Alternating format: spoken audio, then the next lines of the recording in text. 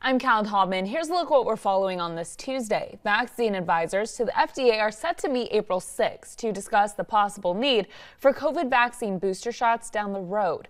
They'll look at the potential process for selecting variant-specific boosters and whether the vaccine could become an annual shot similar to flu shots.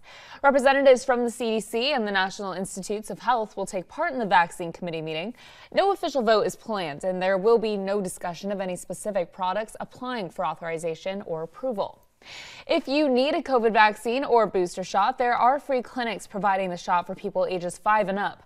The next clinic is today at the Armstrong Youth Center in Bakersfield from 2:30 to 7 p.m. And there will be a clinic at the Lamont Club in Lamont Wednesday from 2 to 6 p.m. Both of those addresses are listed there on your screen. Here at 23 ABC, we want to make a difference in our community, but we need your help. California Public Health found Bakersfield ranks #1 in the nation with the most people in a metropolitan area who can't afford food.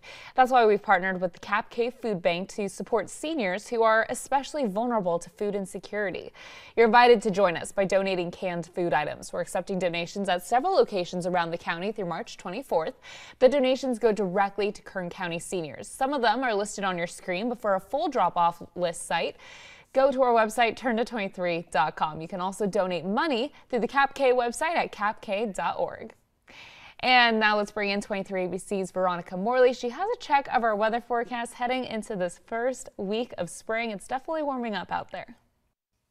Hey, good morning. We have a warming trend that's hitting us this week. It's going to start off today as we get into those 80s and stick with us throughout this week. We won't see some relief until we head into this weekend. We'll start to cool off a little bit. So 80 for our high today, and our air quality is in that moderate range. We're going to stick in those 80s for the rest of this week, and we'll cool off a little bit on Sunday. 77 for the Bakersfield Marathon, and then heading into the next week we'll stay in those 70s. And then for our mountain communities, Lake Isabella 70 and 80s for this week, and Tehachapi and Fraser Park 60s and 70s. You'll start to cool off heading into next week. Lake Isabella you'll get 60 on Monday. Tehachapi and Fraser Park you'll get down into those 50s. We have some rain chances to monitor, but we won't know much until we get later in this week. We'll keep you updated.